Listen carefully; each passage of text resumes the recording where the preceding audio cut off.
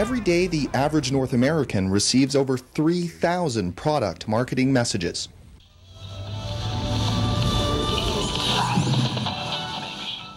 From that reassuring glow of our TV sets, we are bombarded with enticements to buy and consume.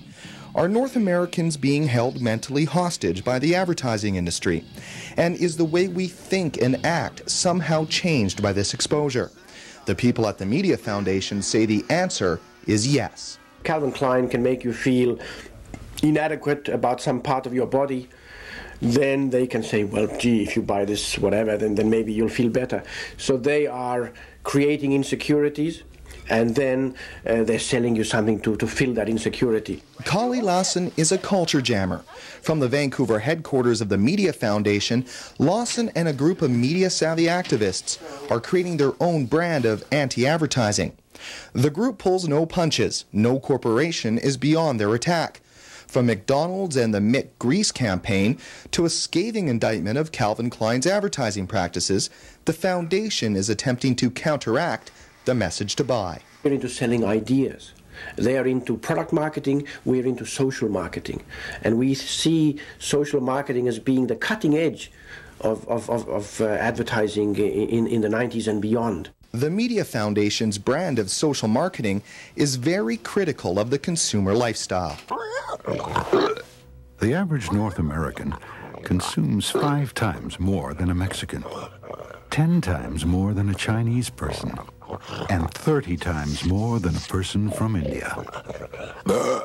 We are the most voracious consumers in the world, a world that could die because of the way we North Americans live. Give it a rest. November 29th is Buy Nothing Day. Through the production of TV ads and by publishing the Adbusters magazine, the group argues that our consumer lifestyle is not sustainable, and pro-consumption messages are hazardous to our mental health. Obsession. Fascination. Fetish. Fragmentation.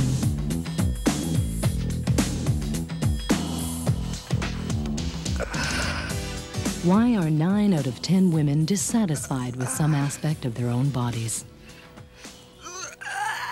The beauty industry is the beast. They've got something to do with our personality, the way we feel about our bodies, the self-confidence we have. Our consumer culture gets into every nook and cranny of our lives and is the biggest defining characteristic of our culture. It's in some sense, it's everything. The Media Foundation has produced over 24 different TV anti-ads, and they have published 25 issues of their Adbusters magazine since they started in 1989. They have a website and have gained support from all over the world. But they get no support from the advertising and television industries. From the beginning, the group has battled the major networks because they refuse to sell airtime to the foundation. Now they are taking their fight to the courts to try and force Canadian broadcasters to run their ads. We have launched a lawsuit here in Canada against CBC, and that's coming up this fall. It's currently before the BC Supreme Court. And that started a few years ago with an ad we produced for sustainable transportation called Autosaurus. It's coming. The most significant event in automotive history.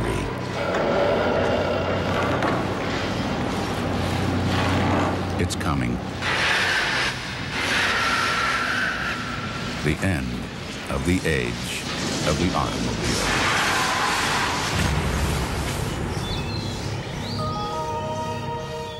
It's frustrating first, and then ultimately it is upsetting, and a lot of people agree with us.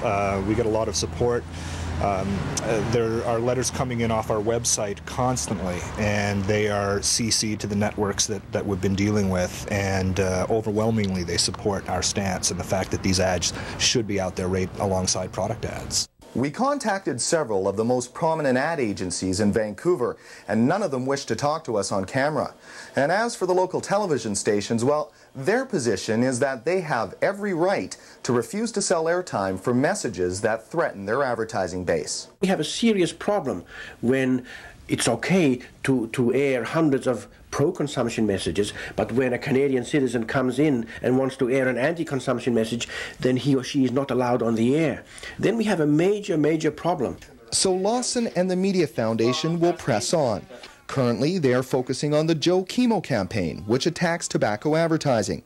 And they're planning to increase the publication of Adbusters to every other month. In the future, we will cut back. And I think for the first time in the history of capitalism, consumption is becoming a controversial issue. And bit by bit, every North American has to sort of look himself in the mirror and say, how much is enough? For On the Hill, I'm Brent Stafford. Racist consumers in the world. A world that could die because of the way we North Americans live. Give it a rest. November 29th is Buy Nothing Day.